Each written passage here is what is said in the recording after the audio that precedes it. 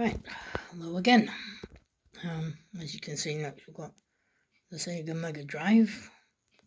And this thing that sits on top, apparently. Jay's just been explaining all to me about it, because I didn't have a clue. Yeah, this is called the Sega 32X. It wasn't very popular when it launched, and yeah, you slot it into the top of the Mega Drive, and everybody calls it a tumor, the way it looks when it's sat inside it.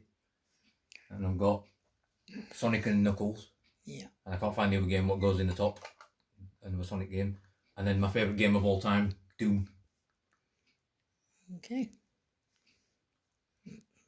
Oh, and Jay's brother bought this for him. So yeah. There's some more bits of his retro collection, which is building nicely now with all this Game Boy stuff. So I'll give you a look at that one. So thanks for watching. I'll see if there's anything else to show you before we pack up for the day. Thanks for watching. Bye.